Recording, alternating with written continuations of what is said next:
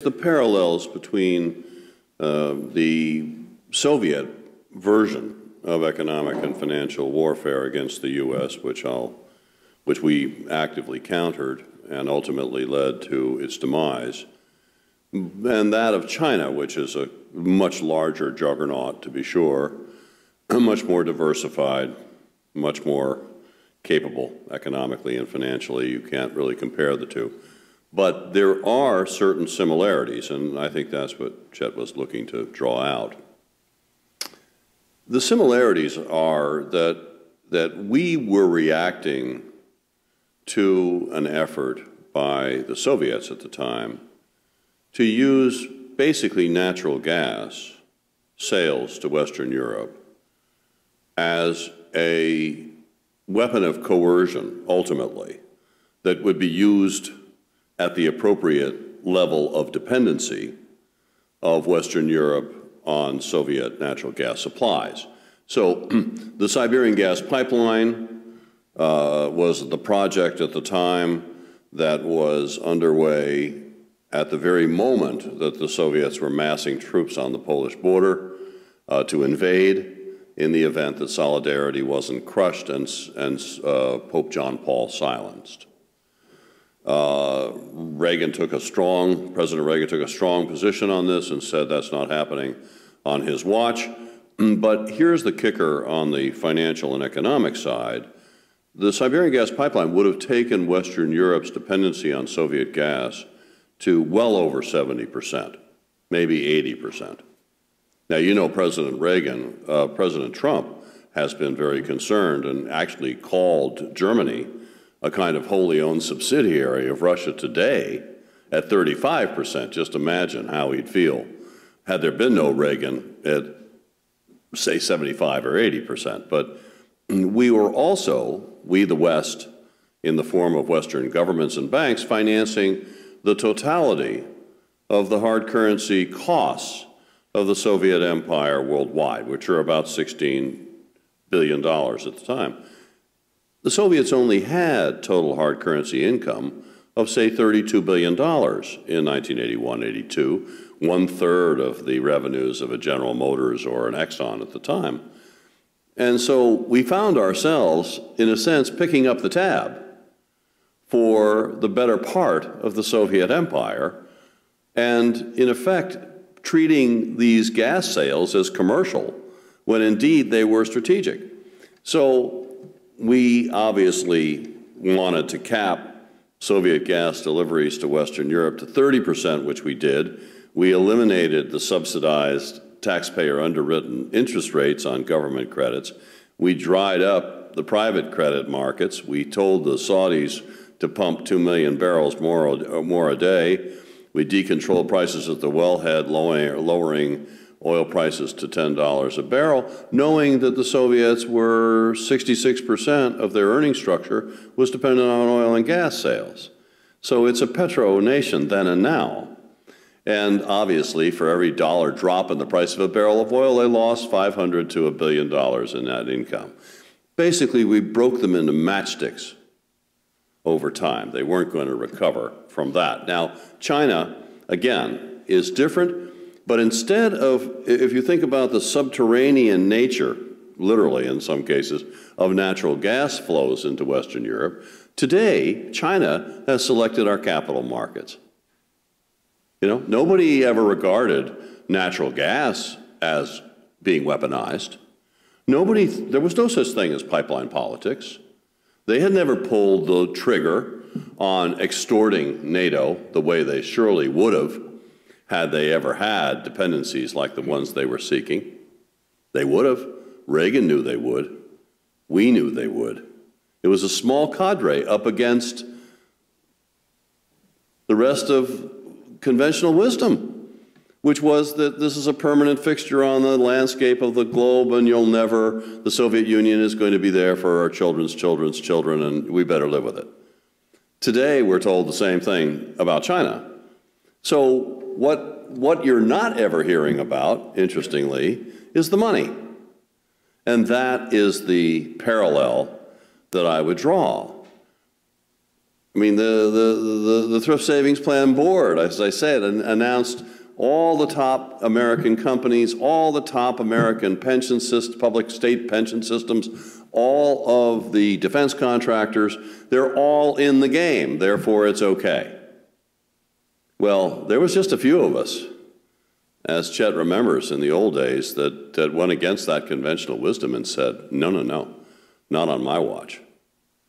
And there is no Soviet Union today. Now, that's where we are, in a sense. We're at that crossroads. And this is moving at a very fast clip. So we have to get religion on this pretty darn fast if we're going to get keep that lobby, if you will, that we talked about earlier. That lobby of scores of millions of Americans who are going to have that vested financial interest for a hands-off China policy. Well, if it's a hands-off China policy, I can tell you, we're done. Yeah, one might say the hands will be around our throats. Dr. Pry? I'm one of those defense analysts that in your Venn diagram, fits into the category of not knowing anything about financial markets and the like. So I came here to get an education. I knew nothing about this. I thought Rocket Robbins' presentation that you gave, boy, does that make the scales fall off your odds. That is so illuminating. That ought to be reported and given to every member of Congress who's on a financial committee of any kind. That's my comment. I just thought that was brilliant.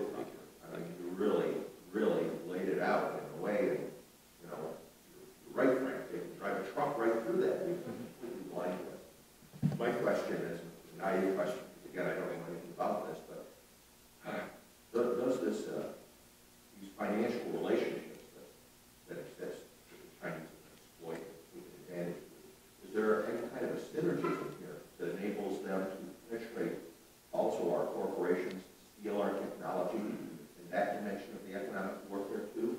Does it give them intelligence that might make it easier for them to conduct these other things that people like me have understood, where they're stealing missile technology and stealth technology and all the rest? I would say that money is a gateway. I mean, when you're in the financial industry to this regard, to this extent, not only do you have the funds to buy those strategic assets and get into those key startups that we're relying on for our innovation future, which they're single-mindedly focused on doing. There is an interconnection there that just doesn't quit. And we've looked at the technology piece, which is key, and we've gone after ZTE and Huawei and a number of other of the companies, thank goodness. And we've certainly gone after the trade imbalances on the tariff side and the like, but again, where's the key pillar, pillar 3? What about the money? Because unfortunately, it's the money that lubricates China's technology theft. It's the money that gives them the SWAT to intimidate regional neighbors. Not to mention Wall Street, who's being told that if they don't behave like good boys and girls, they're going to be out of this fantastic Elysian Field marketplace that they've been advertising since near the beginning of time, it feels like. So this is a blind spot that doesn't quit. And I can tell you that if we address the money, you're going to find, big surprise, that the rest of our national security challenges become vastly more manageable. That's a great point, Peter. Part of this is an intellectual problem, isn't it? We just don't get it. It'd be one thing if China were on the path toward becoming more free and open and democratic. But all that Roger's been describing is taking place as China is becoming more repressive. and less I mean, they were never democratic per se, but that idea that economic freedom would lead to political freedom, that didn't happen, not going to happen. What really should bother us is that it's almost as if the cancer has spread so far among the American political and economic elites that the body politic is going to die. That once it spreads this far, China is making the bet that we're in too deep. We've got them. They're not going to back out now. We have them right where they want them. Right. We have them right where they want them. And it is partly a contest between globalism and economic nationalism. Trump represents America first and economic nationalism. This is an assault on that. Wall Street's betting that globalism is going to win. And it's almost like a religion. Not sure they're making money on it, but their entire goal is to intertwine our economy with theirs in such a way that there's no way to back out of it. What Roger's saying is we need to focus on that right now. We need to find a strategy for getting out of this mess, because at a certain point here, there is no backing out, and we're doomed. But, of course, we believe we can fix all that. Joe Bosco? I have two comments, but why don't we have that gentleman ask his question? Well, we'll get to him. Okay. Brian just mentioned something he said in his speech, that there's been a prevailing conventional wisdom that China, if China and the Soviet Union earlier, if they were integrated into the international system, they would moderate their policies and become more liberal and democratic. I think that's a very generous assessment, frankly. There are people, important decision makers, who've never cared whether China became democratic. They simply accepted it as a dictatorship that exists in the world, and we can do business with them. And that's what we've done. And Henry Kissinger is probably the leading exponent of that view. Read his books and see how much discussion you find of human rights and whether there is an expectation that China will ever become an integrated member of the international community. The other point is that I was struck by what Kyle Bass said in that video. The reason China is not willing to disclose the transparency that we expect of other companies was the term, it's not in China's national security interest. This is worse than Orwell. This is Alice in Wonderland. We're willing to jeopardize our national security because China says for them to play the game like everyone else jeopardizes their national security. So we've said, okay, yours trumps ours. This is incredible, the situation. Right. Well, it's not just incredible, I think it's obscene, personally. Let me just add a quick point, and then we'll come to several others of you who want to pose questions. On Peter's question, and there was a very nice compliment to Roger Robinson. I don't know if the mics picked it up, but as to your suggestion about making his presentation available not just to members of Congress, but to the world, that's part of what we're doing here with the Committee on the Present Danger of China. And I just want to emphasize again, I'm extremely proud and want to thank Brian and our team that has been backstopping it. The presentdangerchina.org site is really one-stop shopping on all of these issues and many others, because what we're trying to do is really raise awareness about the broad thrust of what the Chinese have called unrestricted warfare that they've been waging against us. And the fact that they have been waging it against us, and the fact that we've known about it since a book was published by two People's Liberation Army senior colonels back in 1999, makes what we've just heard even more obscene. We've been on notice that, among other techniques, economic warfare is one of the vectors that they are using to take us down, to accomplish what Joe was just talking about.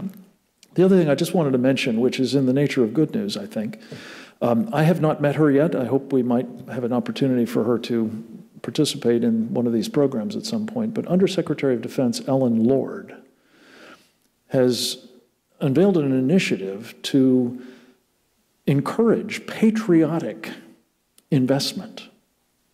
I think she has understood the problem that we're talking about here. We've heard from the Secretary of the Navy. He certainly understands it. But the Undersecretary of Defense for Acquisition, Ellen Lord, has been initiating, as I understand it, an effort to encourage people to make investments in America, patriotic investments in our security with our companies to enhance our competitiveness, both for commercial purposes, presumably, but also obviously for national security. And I just had a conversation earlier this week with an individual who I've known for a long time, been in the national security space on the chip and internet sort of side of our incredible national capabilities. And he said, for the first time in 40 years working in that space, 3 weeks ago, somebody, I don't know whether it was Ellen Lord, but I suspect it was, but somebody met with him and other senior people in Silicon Valley, both on the technology side and on the venture capital side. And they heard for the first time a very clear warning about what they were doing with their technology, what they were doing in selling their technology or their companies, what they were doing by partnering in venture capital initiatives with Chinese entities, that is detrimental to the security of the United States. So whoever did that, I hope it was Ms. Lord, but whoever did it, thank you for that. And it's a starting point, I think, for the kind of things that we've been talking about here need to be done. And we look forward to working with them in accomplishing it. Preston? Thank you, Frank. This unconscionable investment that militarily enables China to our detriment is simply breathtaking. And so I'd like to ask you something I think is probably really difficult, but I'll ask it anyway. If you could please craft for me, for my benefit and others' benefits, a 30 to 45-second soundbite / elevator speech that I can use with people to alert them to this. Roger. Always the easy questions.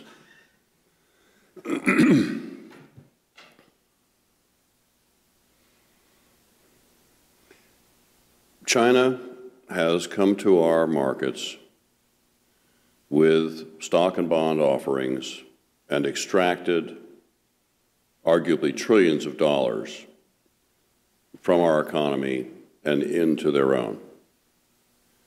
It's been happening without any screening, with no disclosure, in contravention of U.S. securities laws. It has been calloused and insensitive to human rights,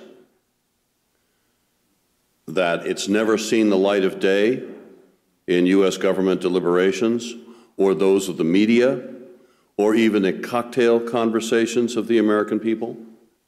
It has heretofore been unknown, a secret, in effect, strategy with the complicity of those who have something to gain. It's insidious, and it needs to be stopped now and disciplined and made compliant, or the consequences will be ruinous for the United States. I would add to that, when you're buying a Chinese stock, you're betting on its success. These are state-owned enterprises. When you have trillions of dollars coming into the U.S. capital, being taken out of the U.S. capital markets, we are saying we are betting on the success of communist China and their communist state-owned enterprises. That seems to me, for most Americans, a threshold question that most people would say, well, no. And also, this is something I've always wanted to get from Roger. There's a trade deficit, and the president makes a big deal about the trade deficit. What about the finance deficit? Because your main point here, isn't it, that the finance matters more than the trade? It is. And so, it's maybe a rhetorical question, but the trade deficit is one thing and it's important. The finance deficit is what's really critical. Yes, John. Thank you, Brian. I want to compliment, actually, you, Frank, Roger, Joe, the whole committee. In many ways, this has been an education process over the last year or so. Right. This is a complex topic, but it's an education process. I'm definitely beginning to see signs of success here. There's always a lag time, but I'm beginning to see indicators of success in educating on this topic here. And this specifically is really the center of gravity of the whole situation. As the lights come on this topic, I'm beginning to detect skirting. So the lights have come on this topic. Still some lag time and key audiences understanding what's going on here. As the lights have come on, I'm beginning to detect skirting from the PRC. So they're beginning to understand that we understand the situation. So I have some posits on this, but what do you think, and this for all of you, and Roger may have some thoughts here, is the next counterpunch? The Soviets were too ignorant to understand some of our moves. The PRC is definitely beginning to understand that we're beginning to understand the situation. What's their counterpunch? Answer the question. Yeah, it's an excellent question, which is, this is an educational process. People are just learning about this. The Chinese seem to be noticing that we're catching up with them, that we have figured out what Roger has known for all these years and been describing all these years. What is China going to do to punch back, as it were? I would start by saying, and then I'd love to hear what Roger and Joe think. I think the Chinese figure this nationalism, this is all Donald Trump. Let's wait him out. Let's see what happens next year. Is he going to survive politically? Let's do everything in our power to make sure he doesn't survive. Let's make life difficult for him. And if we don't make a trade deal, we don't make a trade deal. Guys like Trump are pretty rare. Guys who really stand up for American interests. Most of these Republicans and Democrats in the future, they'll go back to the globalist mindset. Let's just wait him out. And so it seems to me their strategy is make life difficult for Donald Trump in his reelection. If they can get through that, they're almost home free. If not, they can adapt. They're playing a long game, and they know that American political and financial elites are corrupt. They know that already. And they're really, the only thing that can stop that is if Donald Trump wakens the economic nationalism of the American people, which I believe he's doing and which you're suggesting. Joe, Roger?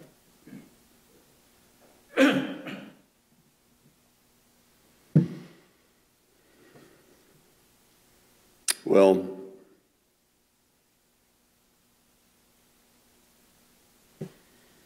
I think that basically on the punchback, we're seeing it beginning now.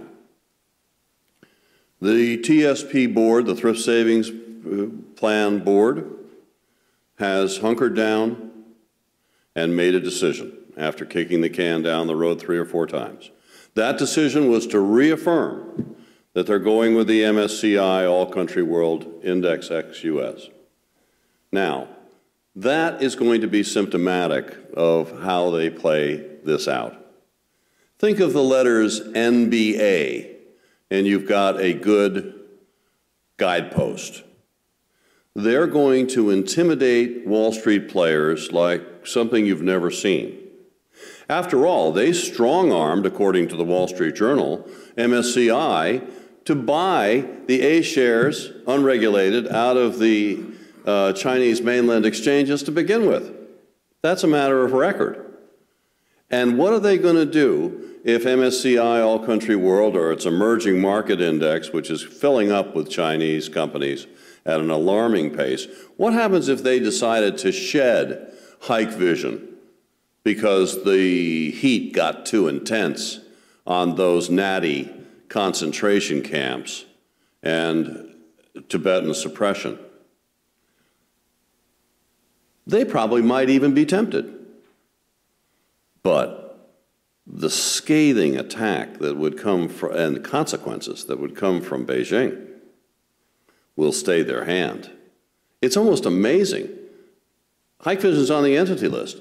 Their parent company has been on the entity list for a year for national security abuses. They're the poster child of human rights abuses. Isn't it a no-brainer to simply divest that one company? And yet no one has. Not the FTSE Russell, not the S&P Dow Jones, not the Bloomberg Barclays, if they even have them. I can't speak to that one, but certainly MSCI. Isn't it fascinating? Not one company of the types that Frank regaled us with have been divested. Now, that is Chinese intimidation. And that is greed on the part of Wall Street. They're more worried about offending China than they are standing up for our values, our security interests, and even federal securities laws, and are willing to ignore material risk to share value and corporate reputation that's putting American investors in harm's way.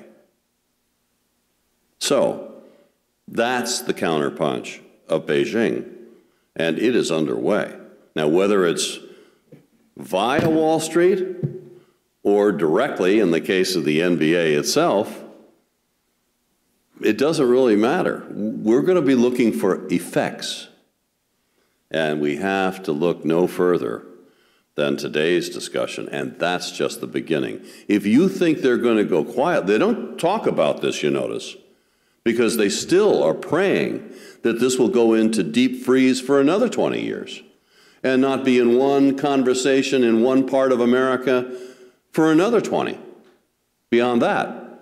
But, so they don't want to raise attention to it, but behind the scenes, you can hear the arms being twisted. Let me just emphasize one point. It's illegal to do business with some of the companies we are investing in. How can that be?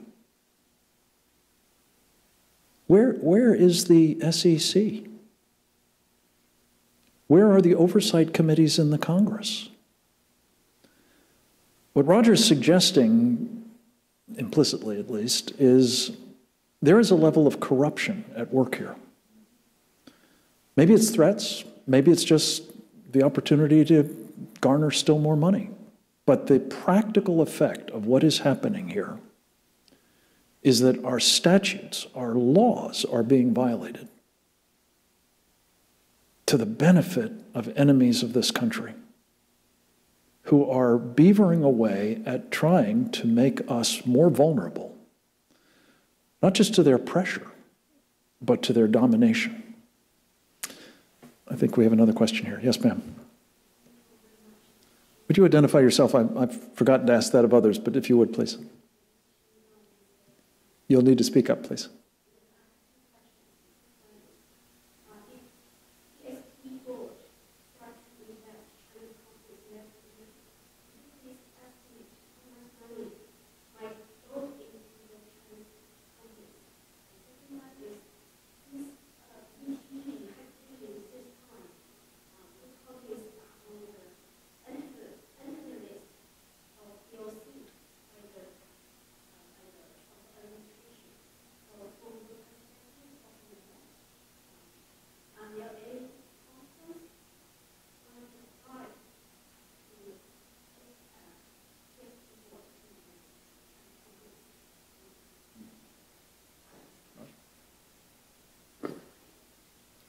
It's hard to quantify, but it's in the billions of dollars, would be my answer to your first question.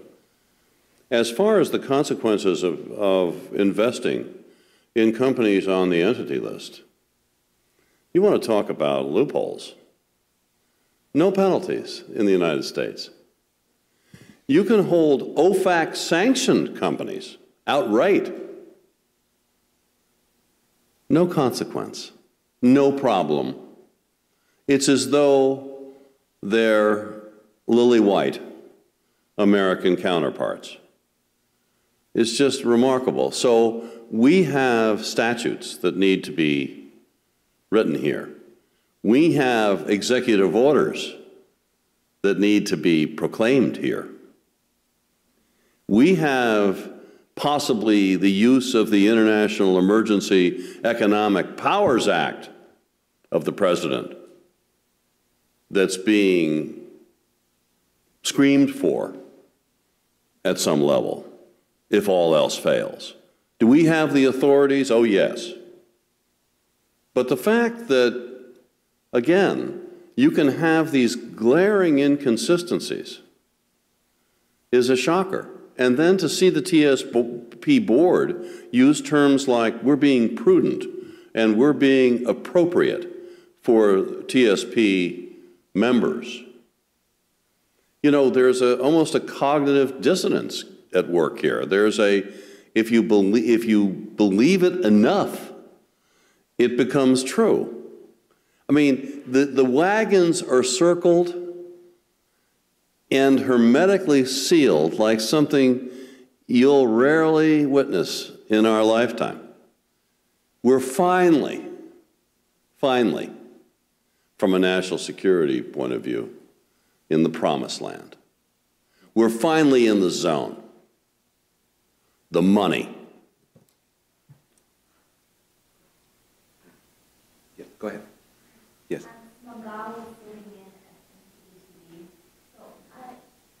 just want to know the Trump administration's stance on this problem. Roger and all of you talked about, the Reagan administration. Reagan is the reason why the Soviet Union was down, or why the economic warfare took place, down the Soviet Union. So with the Trump administration, are we doing the same thing, or are we going to be doing the same? I believe, as I said at one of our previous meetings, if the president himself understood all of these details, he would do exactly what Roger has described. I think the administration right now is looking very hard at all the trade matters. That's being negotiated heavily. I believe all the whole question of the theft of intellectual property is being discussed at very high levels, and I think those are the two main priority interests when it comes to China, just on the money side. I do think this is of great concern to the administration, given the fact that the president has stated publicly that he is deeply concerned about what China is doing when it comes to human rights abuses and their military buildup. And because there is still parts of the government that are looking at things like the entity list, that do follow these things, I do believe the administration is concerned about this. But it's one of those things that, given all the things that they have to deal with, to the extent that public opinion can be shaped by this group in these meetings, and that more and more Americans can understand this problem, the better off we will be, and the greater I think the administration will have an opportunity to focus on this. Let me say as an aside, Roger gave a talk at Hillsdale College. We're here at the Kirby Center here in Washington. This month, they did their imprimis featuring Roger's speech, and it goes to like 5 million Americans. I was told by one of its vice presidents that it was one of the most popular issues that they've ever had, that the response was overwhelming, that Americans are concerned about this, and it was something they hadn't heard about before. And so that's encouraging to me, and if we can take that enthusiasm and transfer it to the administration, I think the better off we'll be. Roger, do you want to say something further?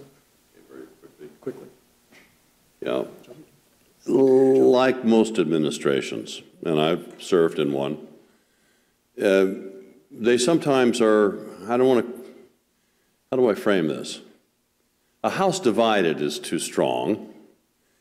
Different views is a more diplomatic way of putting it. Depends what your mandate is, what your perspective is on this matter, but it doesn't have a unified view, the administration, best I know, which is quite natural because there are lots of folks that are trying to protect the momentum of the U.S.-China relationship. They see this as a potential irritant, to say the least. So we'll have to overcome some of that reflexive instincts on the part of some to try to keep it kind of off the front page, if you will, from their perspective. However, I think progress is being made, and I think the sensitivities and the good people are there to recognize this and act on it. So I'm cautiously optimistic that we'll see, with the groundswell of the type that Brian's referring to, of the 6 pieces of legislation, 4 in the Senate and 2 in the House. In other words, this is not going to, this genie is not going back in the bottle. This bell is not going to be unrung. So it's time to step up, and I think the administration will do so, but again, it takes some acclimating.